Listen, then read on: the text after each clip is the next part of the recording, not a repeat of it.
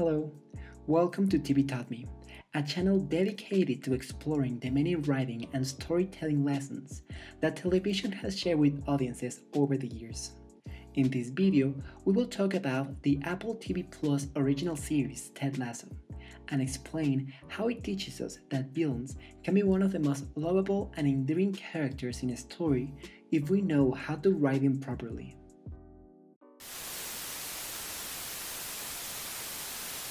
The first season of Ted Lasso premiered on Apple's streaming service last August. Just a week after the release of the first 3 episodes, the series was renewed for a second season. By October, it was announced that a third season had already been ordered. Needless to say, the show was a hit, even winning an award for Best Comedy Series at the Writers Guild of America Awards. When asked about the unexpected popularity of the show, Ted Lasso's co-creator, Bill Lawrence, confessed that perhaps it's due to the current state of the world. We've reached a point in which it's nice to have some hope, optimism, and people who still believe that good characters, quickness to forgive, believing in each other, and being kind actually has merit and worth. And surely, this show shines for all those elements. In case you haven't watched Ted Lasso yet, the show follows the story of a lovable and very goofy American football coach who, despite not having any experience with soccer, is hired to coach AFC Richmond, an English Premier League team. Even if Ted has no idea what he's doing, he always shows an almost childish enthusiasm and positive attitude which sort of reminded me of Paddington. Yes, you heard that right, Paddington. The cute Peruvian bear lost in London that inspired not only one, but 2 of my favorite movies. Of course, the show isn't all rainbows and lollipops, as Ted Lasso has to face tough challenges during the series, such as the crumble of his marriage and a set of traps set by the show's main antagonist, Rebecca Welton, the new owner of AFC Richmond. However, unlike other shows or movies in which the villain is shown as a one-dimensional character whose sole purpose is to defeat the hero of the story, Ted Lasso chooses to present Rebecca under a more sympathetic light, which not only helps us to understand the motivations behind her actions, but also makes us fall in love with her. In this video, we'll take a look at Ted Lasso's treatment of its main villain to understand how the show's writers managed to create a more interesting and realistic antagonist that audiences can love and hate at the same time.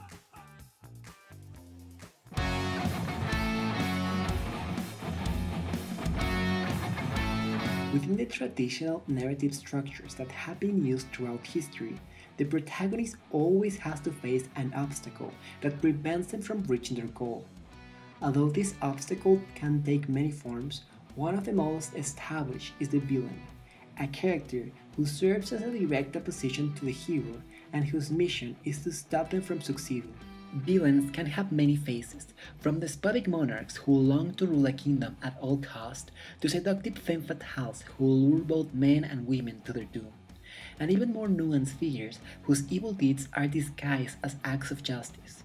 Of course, there's one specific type of villain which audiences have been obsessing over in recent time: the redeemed villain. Nowadays, audiences don't only want to know what a character does, but also why they do it.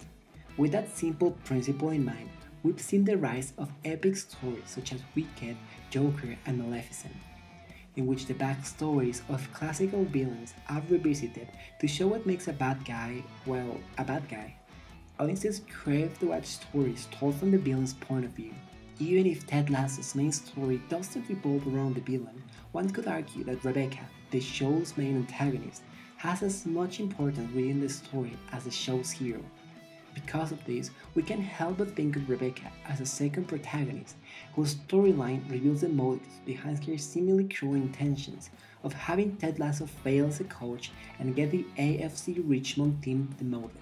Let's analyze Rebecca's arc during the first season of Ted Lasso, as well as the narrative elements that the show's writers decided to incorporate into her story to understand how they succeeded in delivering a multi-dimensional villain that we both root for and disapprove of.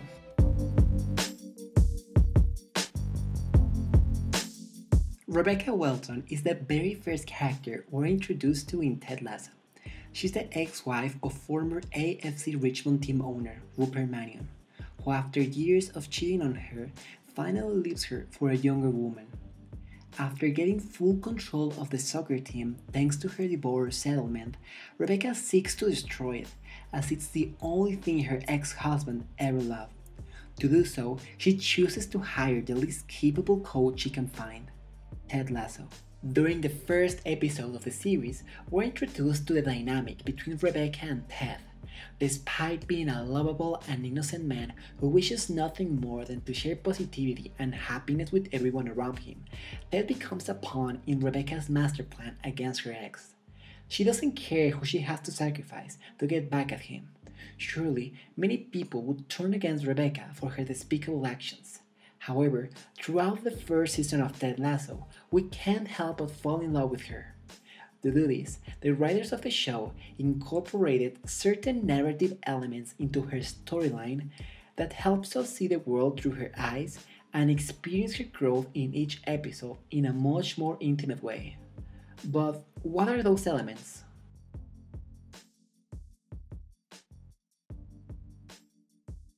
If villains are just acting out of pure cruelty, without any real motivation behind their actions, it's easy to see them only as a cartoon which we don't care for. To create a more interesting antagonist, it's important to provide at least an explanation of the thought process behind their actions. From the very first scenes of Ted Lasso, we're shown how cruelly Rebecca has been treated by her ex-husband, the press, and even the people who are now working for her.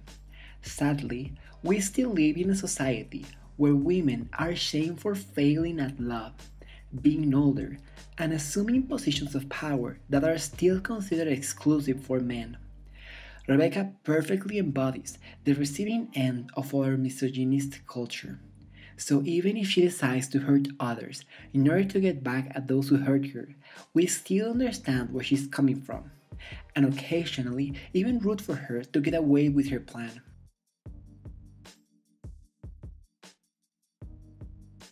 Villains tend to be depicted as either individuals in positions of power, holders of special skills which give them an edge over the hero, or both. In a way, this represents all of the obstacles that audiences face in their everyday life. That's why they root for the underdog, the common hero who's able to defeat every obstacle despite being in disadvantage. So when the villain finally falls, they don't feel sorry for them.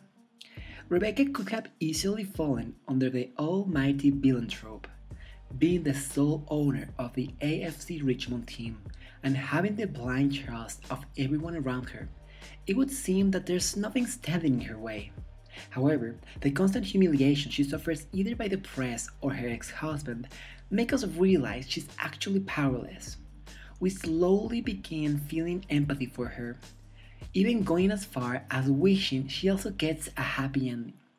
We begin to realize she's not so different from us after all.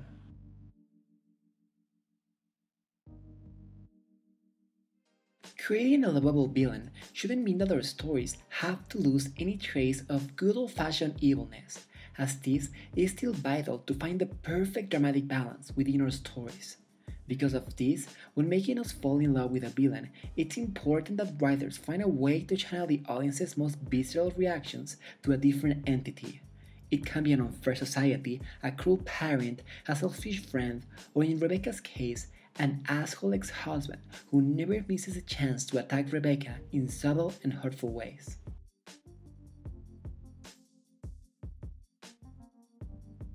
A hero should never be pure good, and a villain should definitely never be pure evil. Leaning towards either of these extremes usually ends up creating very simple characters without much to identify with.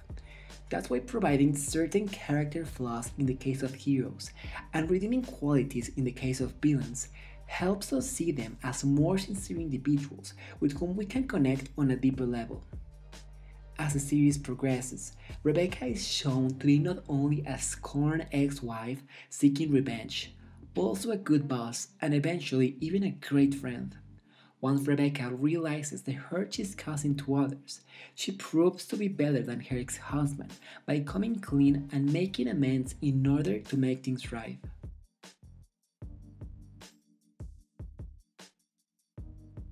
Finally, if you really want audiences to fall in love with your villain, make sure they get away with it, only to discover that victory didn't fulfill them in the way they were expecting. This way, we are reassured they underwent a meaningful change throughout the story, which almost makes us feel proud of them. Despite losing the last match of the season, having the team demoted, and her ex-husband crushed, Rebecca doesn't enjoy achieving the goal she set during the beginning of the season. She does no longer position her success in the sorrow of her ex. She has transcended. Despite being technically the show's villain, she experiences her own personal hero's journey, in which she had to defeat her own personal obstacles in order to obtain what she was seeking, her happiness. The first season ends with Rebecca telling Ted he will remain to be coach of the team for the next season. Only this time, they'll actually try to win the whole thing. So in a way, Rebecca has completed a full transformation and go from antagonist to a becoming hero. However, this doesn't mean that we won't have a lovable villain for season 2, as it appears that the show is getting ready for another big lesson in antagonist treatment with the character of Jamie Tart, the young and egocentric star of the team who played for Richmond on loan before returning to Manchester City and who seeks to take Ted Lasso and his team down.